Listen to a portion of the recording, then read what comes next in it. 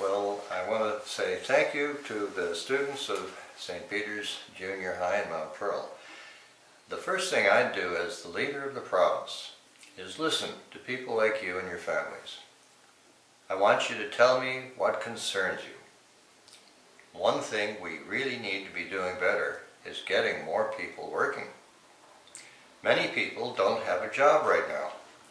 We have to change that, and we have plenty of ideas of how we can. Newfoundland and Labrador has many assets. Beautiful places for tourists to visit, fisheries, farmland, forest minerals, skilled people who are great at computers and running businesses and many other things. We have everything it takes to create thousands more jobs.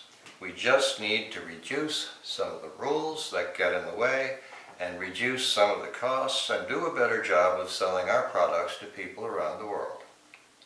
We have to work with teachers, so our schools are the best places in the world to learn everything you need to succeed in life. But it all starts with listening, and so I'm very happy to hear from you. Thanks for the question.